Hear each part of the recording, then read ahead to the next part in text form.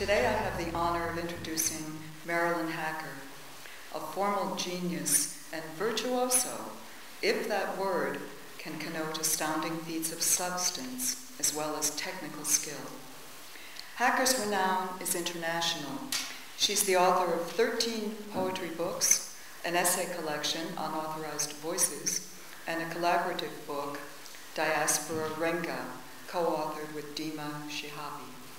Her 16 translations from the French include Marie Etienne's King of 100 Horsemen, and her most recent collection, A Stranger's Mirror, New and Selected Poems, was nominated for the same award. Marilyn Hacker has been called a radical formalist, and it's hard to think of a formal structure she has not inhabited and invigorated. Few poets have thought as steadfastly and deeply about the structural possibilities of verse, or worked the language with such unobtrusive grace, a fluidity that lends the lines a conversational ease. Hacker has called form one rampant of sanity, and in a recent interview she said, "It's the history of the form as well as the form itself that helps to shape a poem, what it has done or has not done in past incarnations." The poet, writing a sonnet, a ghazal, is often dialoguing with that history, with specific poets, with the transmutations of a form between languages, going violently against the grain of the tradition, as well as becoming part of it. Her own history, as a writer, began at the Bronx High School of Science, reading poetry books borrowed from the public library. At the age of 16, she was admitted to NYU, where she majored in French literature. In her early 20s, she lived in San Francisco and was immersed in the West Coast aesthetic, Jack Spicer's circle, Robert Duncan, Gary Snyder. As she's noted, there were not a lot of women poets present with whom to engage in discussion.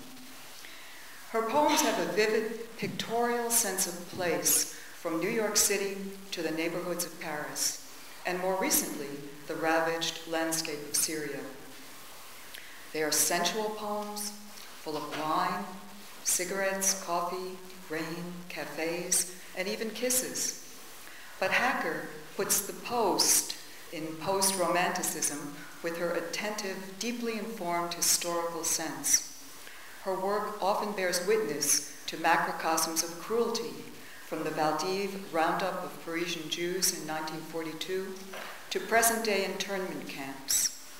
Compassionate, empathetic, these poems afford virtual homes and presence to the silenced diaspora of political mayhem. They offer solace and a reason to persist.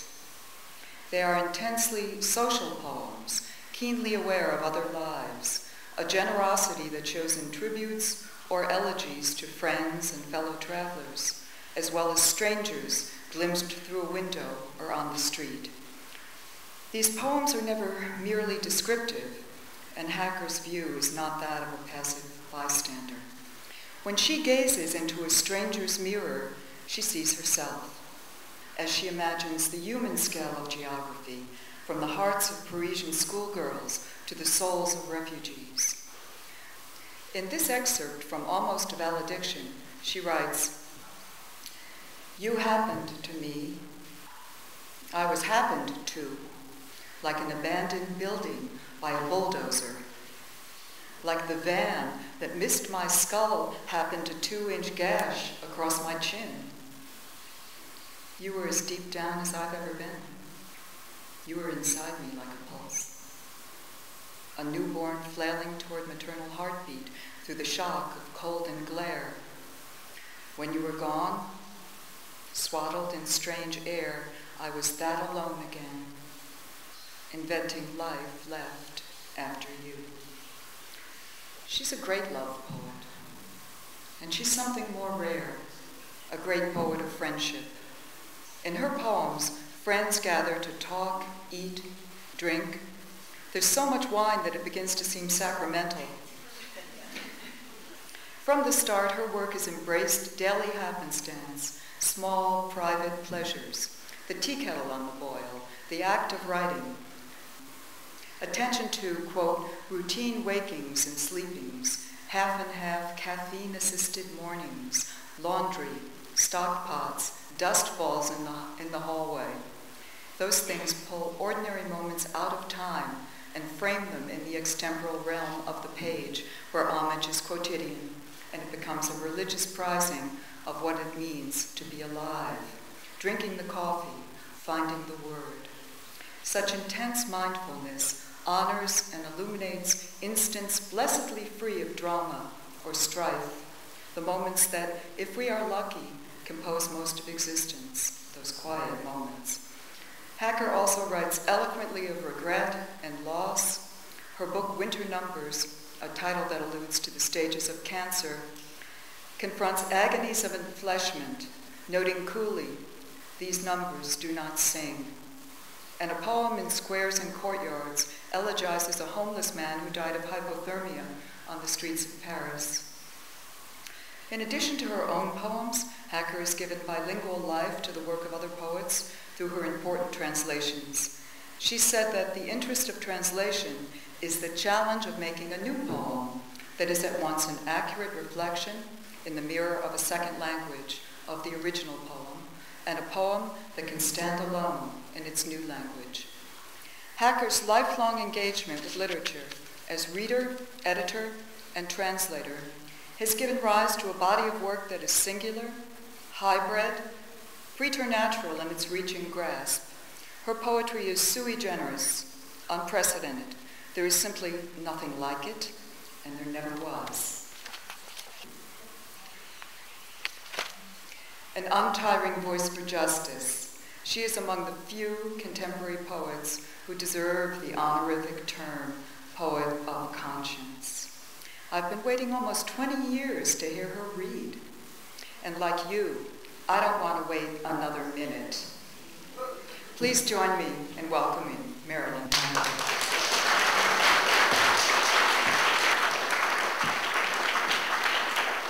Well, thank you, Alice. That was I think the best introduction I've ever had, anywhere from anybody. This poem is a ghazal, which is something we get from Persian and Urdu, etc., and it was written a month or so after the elections late last year. So it's called The Dark Times, with the echo, of course, of Bertolt Brecht. Tell us that line again, the thing about the dark times. When the dark times come, we will sing about the dark times. They'll always be wrong about peace when they're wrong about justice. Were you wrong? Were you right, insisting about the dark times? The traditional fears, the habitual tropes of exclusion, like ominous menhirs, close into their ring about the dark times. Naysayers in sequins or tweeds, libertine or ascetic, find a sensual frisson in what they'd call bling about the dark times. Some of the young can project themselves into a Marshall Plan future where they laugh and link arms, reminiscing about the dark times. From every spotlit glitz tower with armed guards around it, some huckster pronounces his fiat's self-sacralized king about the dark times. In a tent, in a queue, near barbed wire, in a shipping container, please remember, Ya Achi, we too know something about the dark times. Sinbad's rock or Ganymede's eagle, some bird of rapacious ill omen, from bleak skies descends and wraps an enveloping wing about the dark times. You come home from your meeting, your clinic, make coffee, and look in the mirror and ask yourself once more what you did to bring about the dark times.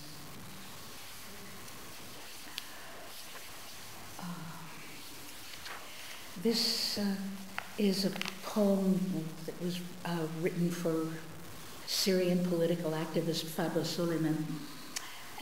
One day, couple of years ago, she and I were walking across one of the bridges over the Seine in Paris, talking in a mishmash of French and Arabic, and we happened to see in the near distance a man whom we both recognized, who was also Syrian, me because I had seen him at a political gathering, and she because she had last seen him making a speech in front of the clock tower in Homs, where she too had spoken and then had been obliged to leave the country because her life was in danger. And this one is a pantoum, and that's what it's called. Said the old woman who barely spoke the language, "Freedom is a dream, and we don't know whose." Said the insurgent who was now in exile, "When I began to write the story, I started bleeding." Freedom is a dream, and we don't know whose. That man I last saw speaking in front of the clock tower when I began to write the story.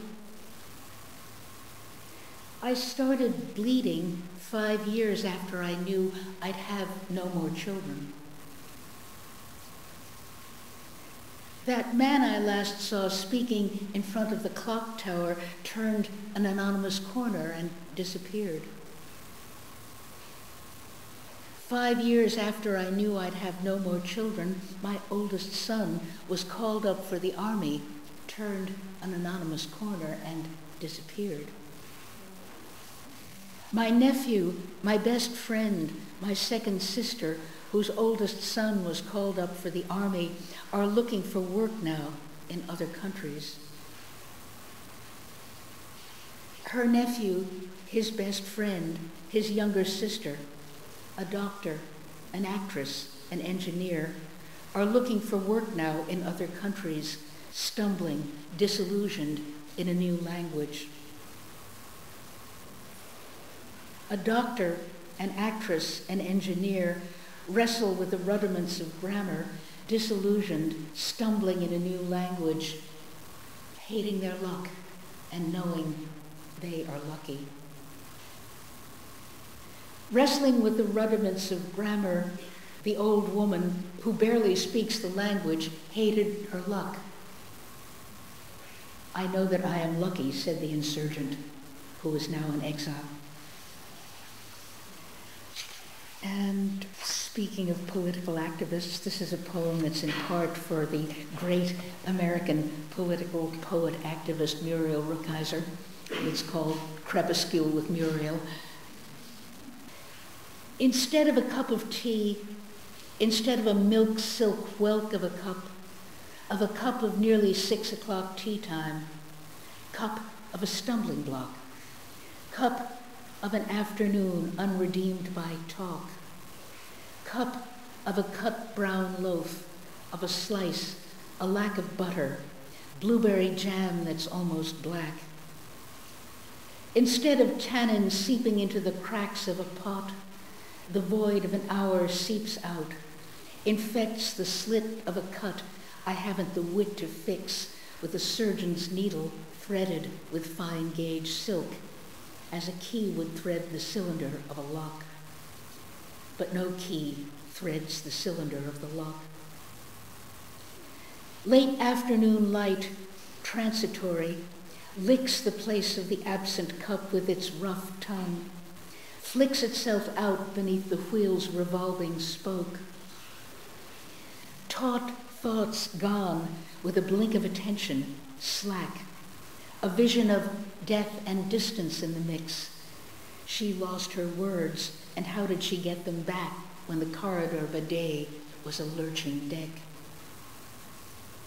The dream life logic encodes in nervous ticks she translated to a syntax which connects intense and unfashionable politics with morning coffee, Hudson sunsets, sex, then the short circuit of the final stroke, the end toward which all lines looped out, then broke. What a gaze out the window interjects.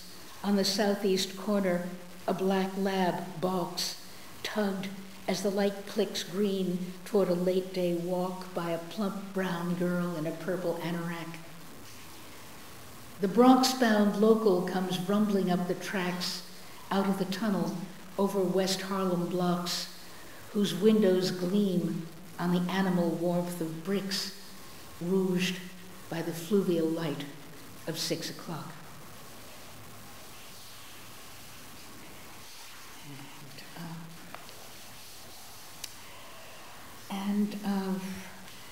I don't know if, well, I'm sure there are other people here who are subject to tension headaches, which are one of the nastier things in life, especially if they come on you at 3 or 4 in the morning, waking you up and you can't get back to sleep. So, and then all of the things you didn't really want to think about come trooping into your head.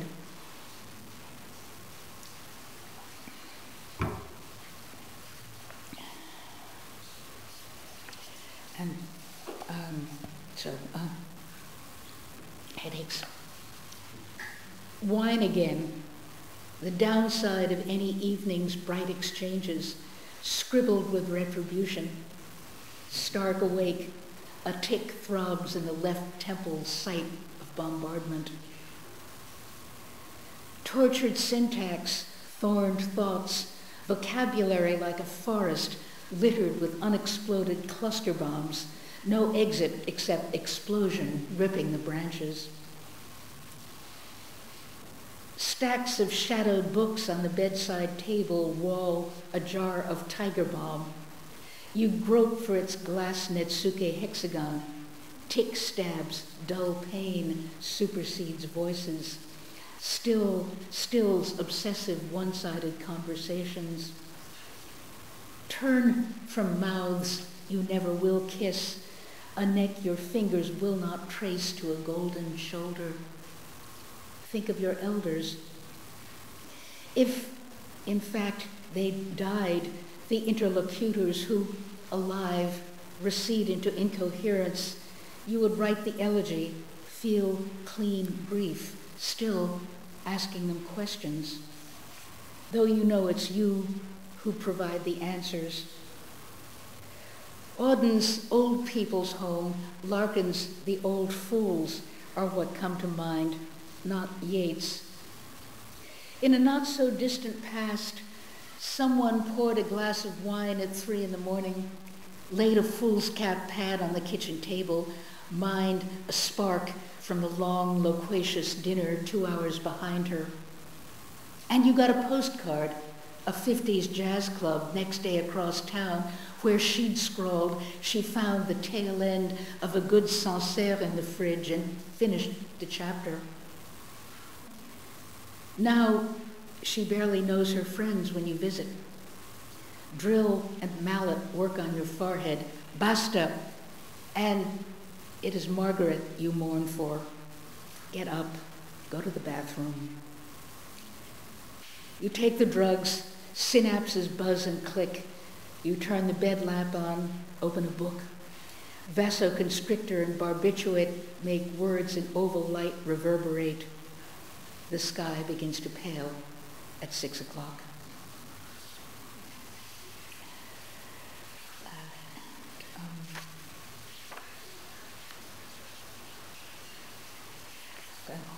Page just opened here, and this is again, I like this book. A few years ago, there was a project going on in England where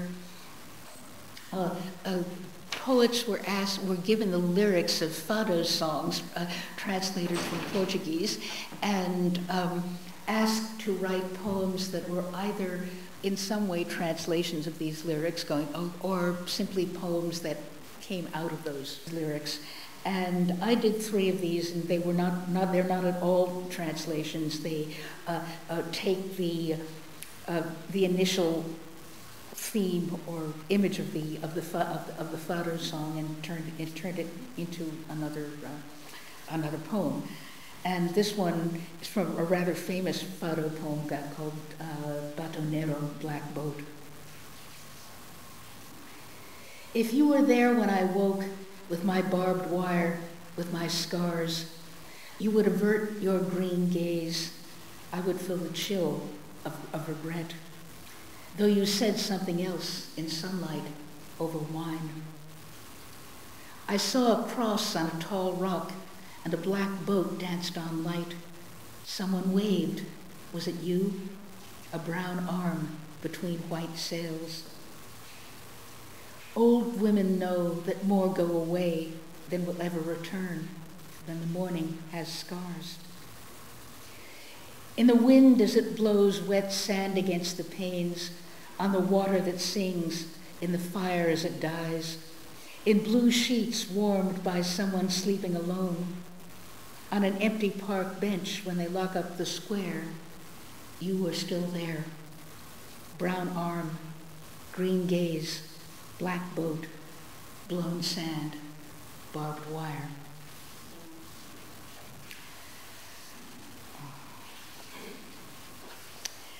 And this is a sequence of poems, a short sonnet sequence, in fact, that was written for my friend, a good friend, the painter, Marie-Geneviève Havel, who died this summer. And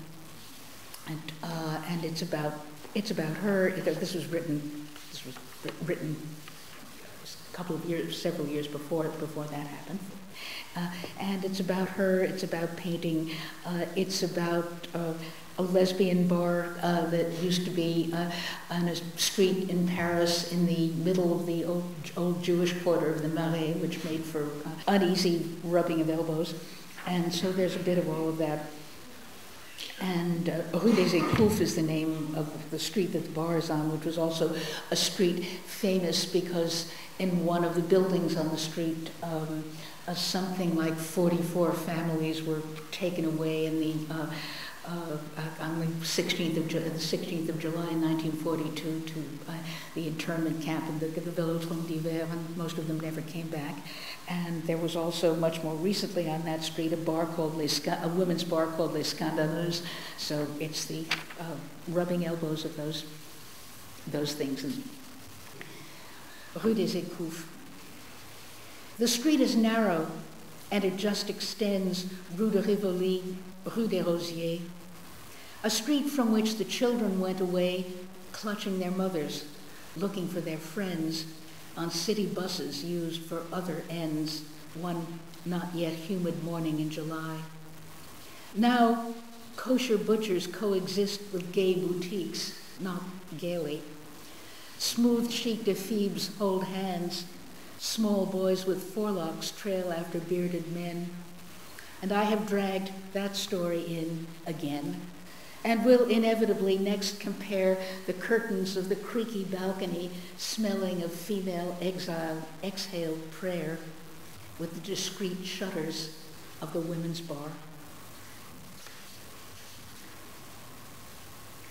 Hung on the exposed brown stone of the bar's back wall, words in collage on aquarelle, metaphor, a landscape, or a well-traveled sky, thigh, eye with a view of stars, her latest work.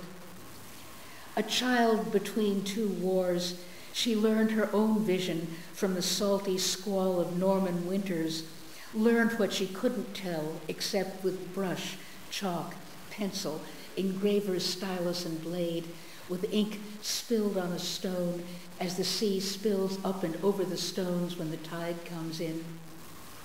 Leather jacket, cap, she stands briefly alone at the bar with a glass of wine, her Celtic moonstone eyes as light and dark as the shape she made, while the night's first women come in out the rain. The night's first women come in out of the rain, two couples who arrived enlaced astride two motorcycles, pulled up just outside the door, doff, helmets and leather, order gin tonic, beer, a kier. From the bar they crane their necks toward the row of dreams, mindscapes, implied back roads they're too young to have traveled, slide closer together, wanting things to begin. Watching She doesn't envy them their youth, their way of being in a pack in pairs, wounds inflicted in the name of truth on friends, near infidelities on stairs. But the lacework beginning near that one's mouth is elegant, engraver's grooves, soft dares. The elegant engraver's grooves, soft dares to follow down to the glass-roofed quay, embark on the last train's last car, hurtling through the dark tunnel, irregularly blazed with flares, alizarin, viridian. Lit by the glares, a silhouette, androgynous, at work setting in Paris, London, Prague, New York, mosaic tiles. She leads you up spiral stairs into the blue explosion of the air's matinal brilliance, but she disappears. Avid flesh, mercurial avatar, desire, or imagination sends. And then you know exactly where you are. The street is narrow. You see where it ends. And I'm going to read one more Hazel because they're like peanuts. You can't eat just one. And this one was written it was written in Konya in Turkey a couple of years ago, which is where Rumi lived and wrote. And there was an international writers' conference that included people from Turkey, from Iran, from the United States, from Syria, from Germany, from Afghanistan, discussing in various languages the poetry of Rumi, and the ghazal was one of the forms, in fact, that he used. And there was one extremely young woman, extremely young as in 23 or 24 years old, from Afghanistan, whose name was Farkhanda, who, when there was, after this rather academic discussion of the ghazal with people talking in Farsi and poor simultaneous translators suffering, because they weren't simultaneous translators by profession, they were other people at the conference who just happened to speak Farsi and English. But Farkhanda said, when she was a very small child in Afghanistan, her grandfather and uncles and their friends, also male, used to get together and drink tea and recite ghazals. And because she was a small child and a girl at that, she wasn't allowed to come into the room where they were doing that, but she would sit outside the door and listen to them reciting ghazals out loud and memorize as much as she possibly could, or at least of what they were reciting. And so this poem is, it jumps from one thing to another thing, the way the ghazal does, but it's dedicated to Farkhanda, outside the door. Laughter, music, voices singing verses can be heard outside the door. The little girl is memorizing every word outside the door. Light in the stairwell seen through the Judas hole. Is that the visitor you longed for or you feared outside the door? Long hours in lamplight practicing his scales and counterpoint to solfege of a bird outside the door. The diplomat entering the leader's office forgets the Copt, the communist, the Kurd outside the door. Praise to the leader, loyalty till death. Another imprecation is whispered outside the door. The first love left, the second packs her bags. Are those the nervous footsteps of the third outside the door? Self is a mirror, poster color bright, but notice how the colors become blurred outside the door. The revolutionary's nameless laundress wonders what happens to a dream deferred outside the door.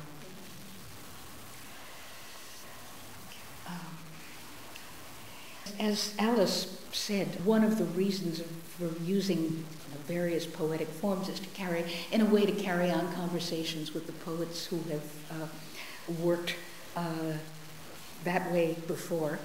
And one of the forms that is most exactly a conversation is the glosa, in which Spain, 16th century, in which a poet takes 4 lines from a poem by somebody else, and writes 4 stanzas, each one of which ends with one of those lines. And this is a glosa that I wrote using 4 lines by the French poet Claire Malhoux that I had translated myself. And the lines from Claire's poem are: blood's risks, its hollows, its flames, exchanged for the pull of that song. Bone-colored road, bone-colored sky, through the white days of the storm. And the glosa. Once out of the grip of desire, or, if you prefer, its embrace, free to do nothing more than admire the sculptural planes of a face, are you gay, straight, or bi? Are you queer? You still tell your old chaplet of names which were numinous once. You replace them with adjectives, witty, severe, trilingual, abstracting blood's claims, blood's risks, its hollows, its flames. No craving, no yearning, no doubt, no repulsion that follows release, no presence you can't do without, no absence an hour can't erase. The conviction no reason could rout of being essentially wrong is dispelled. What feels oddly like peace now fills space you had blathered about, where the nights were too short or too long, exchanged for the pull of that song. But peace requires more than one creature released from the habit of craving on a planet that's mortgaged its future to the lot who are plotting and raving. There are rifts which no surgeon can suture overhead, in the street, under sea. The bleak plain from which you were waving, mapped by no wise, benevolent teacher, is not a delight to the eye. Bone-colored road, bone-colored sky. You know that the weather has changed, yet do not know what to expect, with relevant figures expunged and predictions, at best, incorrect. Who knows on what line you'll be ranged, and who, in what cause, you will harm? What cabal or junta or sect has doctored the headlines arranged for perpetual cries of alarm through the white days of the storm? And, this is a poem written just a few months ago, and I've actually never written it out loud, read it out loud before. And it's also for Fadwa Suleiman, the dedicatee of the first poem, who was diagnosed with an inoperable lung cancer at the age of 46. But it's also really for Fadwa and for everything she did.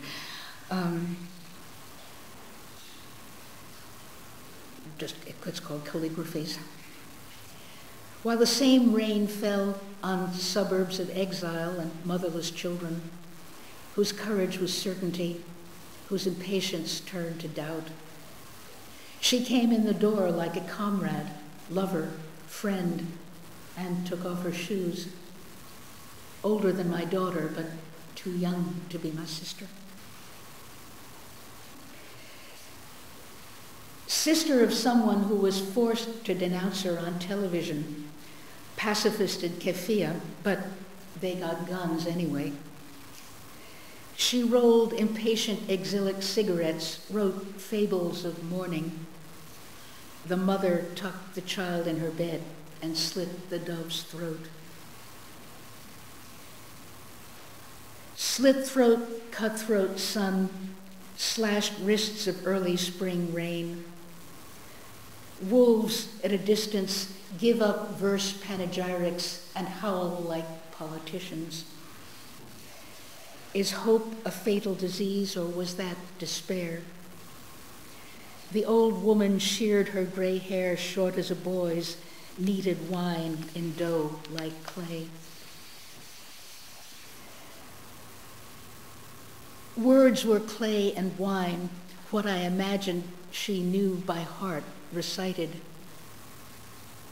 The boy who'd stood beside her was a killer now, or killed.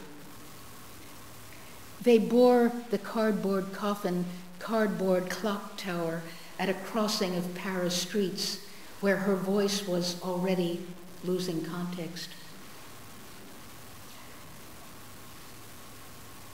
Not to lose contact with what she was would be, she played it on TV, a Lebanese soap about political prisoners.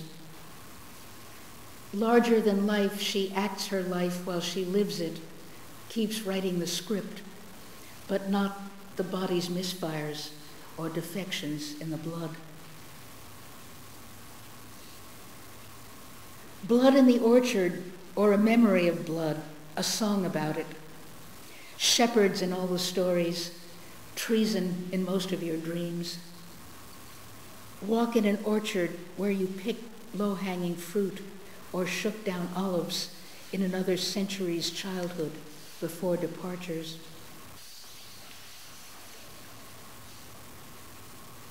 How old was the child, her son, when she last saw him? Her choice, her story, but it's close to 5 years now. The boy near adolescence, as my daughter was at 12 and a half, 13, in orchards pendant to other hill villages, other declensions of loss.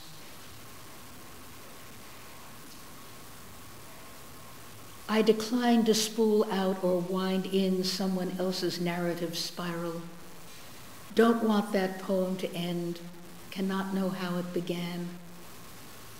Lead weights in my legs, because I didn't die young, age caught up with me, a face to frighten children with its own terrified eyes. Own my solitude, its immunocompromised auto-absorption. Write emails in her language, but she isn't answering. Up against the wall, with no windows on the street. Outside my windows, spring drains away through a sky mottled with silvery clouds. Mottled, nacreous throat of the dove at her throat. Hope and betrayal in the book to be published. Only poems, just paper. The Shabab cheered their Joan of Arc. On YouTube, she preceded herself toward the dovecote of her chest in a suburb of the rain. And I'll read one more poem. Okay, this is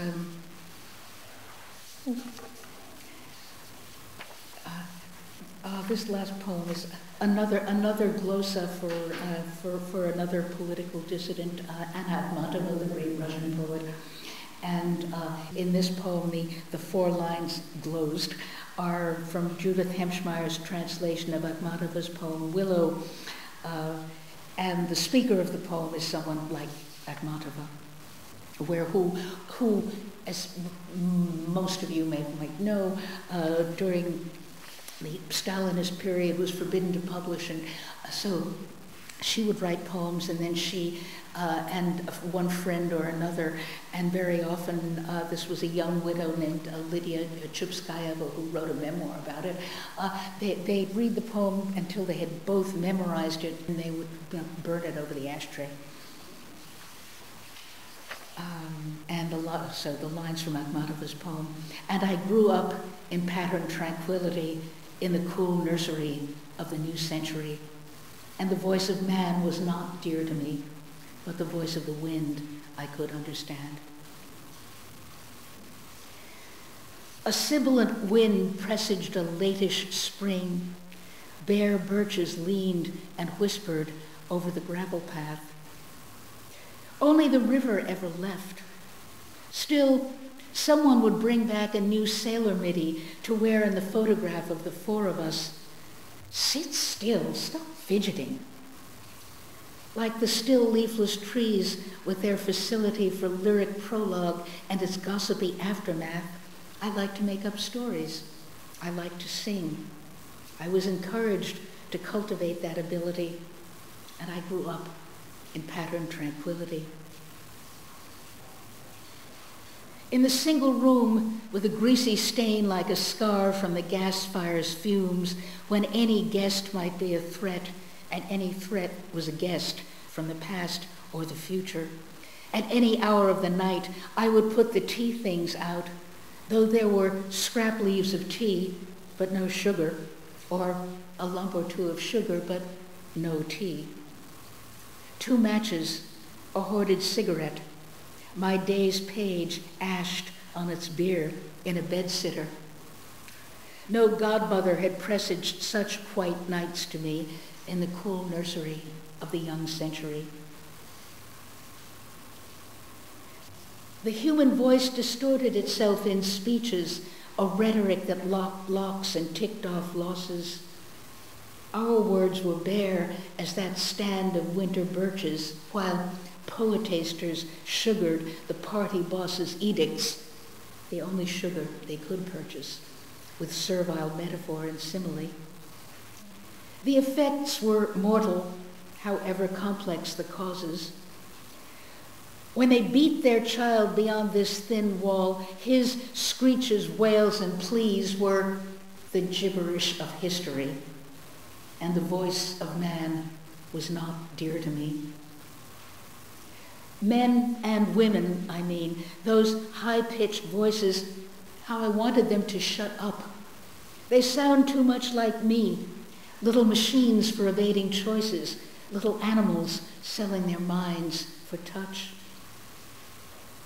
The young widow's voice is just hers, as she memorizes the words we read and burn, nights when we read and burn with the words unsaid, hers and mine, as we watch and are watched, and the river reflects what spies.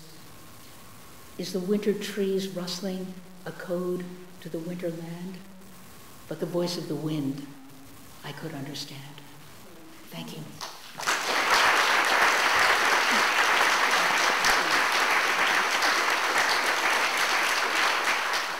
What is your favorite thing about translating poems from one language to another?